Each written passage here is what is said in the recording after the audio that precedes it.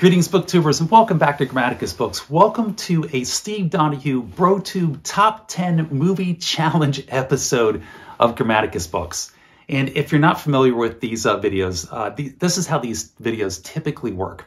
I will put up my top 10 list on the top 10 movies in whatever genre that Steve and I decide upon, usually early on a Friday morning like this one. And then later in the afternoon, Steve will come in and do his top 10 list, which he will import and state that is the actual top 10 list, the true top 10 list. Don't believe him. It's not true. Mine are the actual top 10 list. His are all pretenders to the throne. And then during his video, he will attempt to malign and disparage my picks with his vain and feeble attempts to poke holes in them. But I'm sure that you will recognize that, in fact, my picks will be the superior picks. I have confidence in your ability to see through his shenanigans to the true top 10 picks. And it's a lot of fun. We have a good time with it. And over the last couple of episodes that we've done of this, numerous other booktubers have jumped in and joined in with it. And this is open to any booktuber who wants to throw their hat into the ring. And in this case, we're doing it would be the Western hat, the 10-gallon hat getting thrown into the ring, because this episode is the top 10 Westerns. Now, this is also June, which is June on the Range, which is a booktube event which was created by the great Michael K. Vaughan over on his fantastic channel. I will link Steve Donoghue and Michael K. Vaughan's both fantastic channels down in the comments section below, or the description below, I should say. Go over and check them out. But as part of June on the Range, Michael K. Vaughan has sent out an invitation to everybody participating in June on the Range, all those booktubers, to do their own top 10 Western movie list. So there should be a bunch of them coming out today. Check all your favorite booktubers. And like I said, this is open to any booktuber who would like to throw their 10-gallon hat into the ring. So that's it. That's what we're doing here. The top 10 best Western movies of all time as per Grammaticus, which means it's the right list. And we're just going to jump into it and kick it off with number 10. We're going in ascending order. 10, 9, 8, 7, 6, 5, 4, 3, 2, 1. And number 10 is Blazing Saddles. Yes, that's right.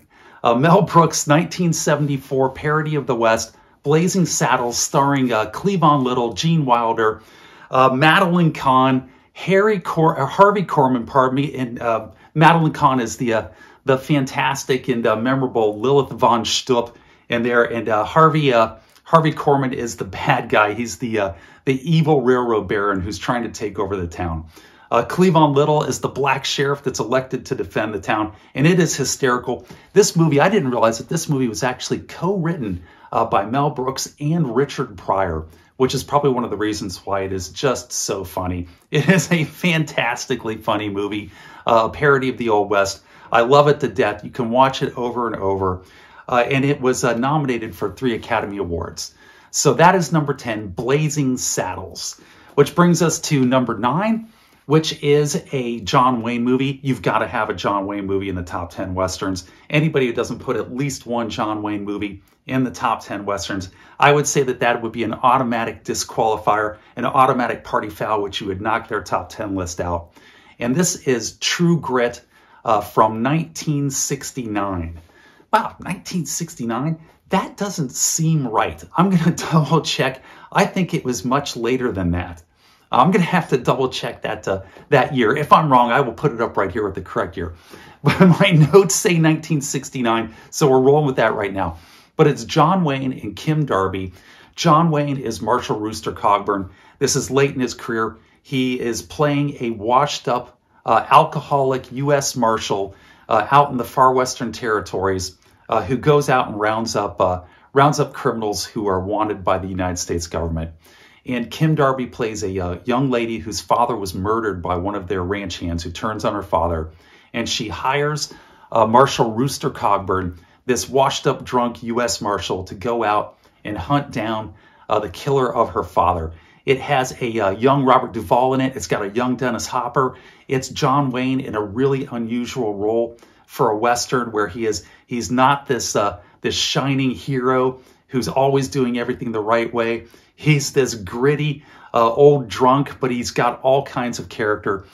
He's got all kinds of determination, and he's been through it all out there in the far west. And it's just a wonderful, wonderful character that John Wayne builds in this movie, True Grit, that shines through and fortunately overpowers the rather annoying performance by Kim Darby as the young girl who winds up going with him on this adventure, this quest to get her father's murderer. She is a little bit of a downer in the movie, and that's why I've got it at number 9. Otherwise, this would be up much higher. John Wayne actually won an Academy Award for his performance portrayal of Rooster Cogburn in this movie. So it comes in True Grit at number 9, John Wayne, which brings us to number 8 on our list, which is Winchester 73. This is a fantastic black and white movie from 1950. It's a 1950 movie called Winchester 73, starring James Stewart, Shelly Winters, and Rock Hudson, a very young Rock Hudson, and a very young Tony Curtis. I just recently watched this movie. I hadn't seen it before. I saw that it was getting a lot of traction out on the internet as one of the classics. I pulled it up and took a watch through of it, and it is a wonderful, wonderful film. It is about a Winchester 73 rifle. It was a prize rifle called 1 in 1,000 that was issued, and it's won by James Stewart. And as soon as he wins it, almost immediately it is stolen from him. And then the story follows the trail of this Winchester 73 rifle as it goes from hand to hand to hand, from person to person, and just death and destruction follow the rifle. And it culminates in James Stewart and his brother coming to a final conclusion, a final duel at the movie. And it is very, very well done. The thing that struck me about this movie is people always talk about deconstructing the Old West, how all of these movies, these Hollywood movies from the 50s and 60s, they build up this mythical, sort of pristine vision of the Old West that hid the true kind of gritty nature of it, the true underside of it. If you watch this movie from 1950, Winchester 73, there's nothing to deconstruct. They have deconstructed it all the way back in 1950. And I think the reason for that is these are people who grew up in the Great Depression. They grew up under hardship conditions, and they had no illusions about what the Old West was like. And it comes through in this movie. And it's one of the reasons why this movie is so good. And Jimmy Stewart does a fantastic job in this movie as well. So you got Winchester 73 at number 8, which takes us to number 7. Number 7 is an all-time classic, Shane from 1953. Everybody knows this movie, Shane. It is starring Alan Ladd and Jean Arthur as the female lead in this. And Alan Ladd is the mysterious gunman that comes into this town, into this remote, isolated village, where a cattle baron is trying to take over the town for his evil purposes. You've got all these railroad barons and cattle barons. It's the ubiquitous villainy out there in the Old West. And of course, it comes down to the showdown with Shane and these cattle barons, evil people at the end of the movie. And it has that classic line from the end of the movie. It won an Academy Award for Best Cinematography. The cinematography out here in the wide open West with the mountains in the background is just spectacular. And it was nominated for 5 other Academy Awards. And for that, Shane's got to come in there at number 7, which takes us to number 6, which gets us almost halfway through our list. And the number 6 movie, one of the all-time classics, and that is High Noon from 1952. We've had 3 movies here in a row now from the 1950s, a great decade for our Westerns.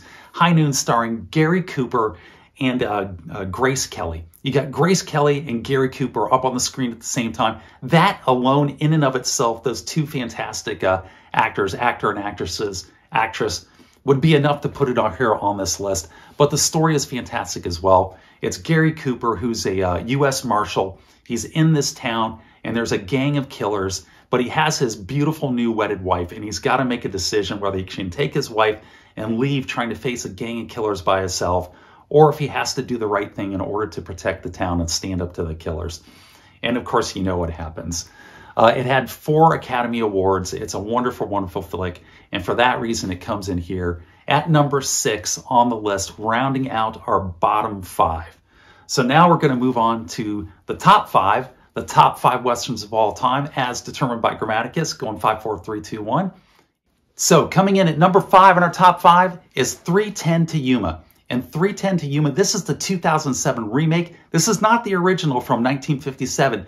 The remake is actually far better, far more entertaining. This is a great movie. I love watching this movie. It stars Russell Crowe, Christian Bale, Peter Fonda, Alan Tudyk, And it is about a desperate rancher who volunteers to take this criminal, this very dangerous criminal who is Russell Crowe, and take him across town, get him from the sheriff's office to the train, the 310 train to Yuma and Justice at Yuma. But the gang of Russell Crowe has come into town and they have offered $200 to anybody who will kill a marshal or help them get their boss, Russell Crowe, back from the marshals. And as soon as they hear this, the marshals hear this, they all desert and leave Christian Bale by himself to try to take Russell Crowe to the train against this gang of professional killers. And he's just this rancher. And he has to do it because the life of his wife and his kids basically depend upon it. And there's a line in this movie that I love that's just great.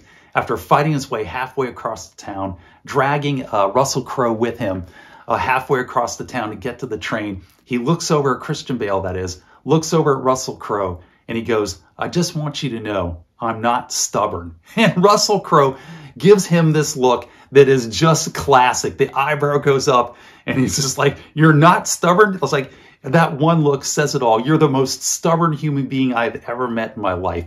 If you haven't seen this movie, I highly recommend it. It's a really good movie, and that's why I've got it at number 5.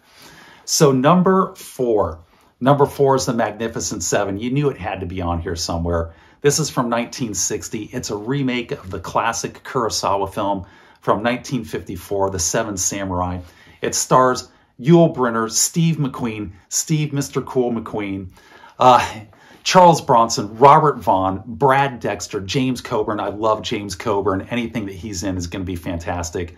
Horst Buchholz, and it is a just wonderful movie. It mimics the story of Seven Samurai, as that these 7 gunslingers, these 7 hired guns, get hired by a small village in Mexico that is beset by bandits to come in and defend the town. I think everybody knows this story. If you haven't seen this one, I can't believe you're watching this and you haven't seen this movie. If you haven't, go out immediately and watch it. It's a wonderful, wonderful movie. It did not do well in the box office in the United States. It actually did poorly, amazingly, with all that star power. But it did fantastic and made a ton of money over in Europe. There was a remake from 2016 of this that they did. It's terrible. Don't watch the remake. Don't watch the 2016. Go get the original 1960 version. It is wonderful, and it is number 4. So that gets us to our top 3 here on the list. Now, these top 3, they could have been in any order. I've put them 3, 2, 1, but really you could put any one of these at number 1. And coming in at number 3 is not a movie. It is actually a TV series, and it's the TV series Gunsmoke, which ran from 1955 to 1975. It ran for 2 decades. They had 635 episodes with Marshal Matt Dillon, played by James Arness, who just was wonderful. He was perfectly cast in that role. It's Dodge City. You've got Miss Kitty. You've got Festus. You've got Burt Reynolds, who comes in and plays a supporting role in this for a period of time.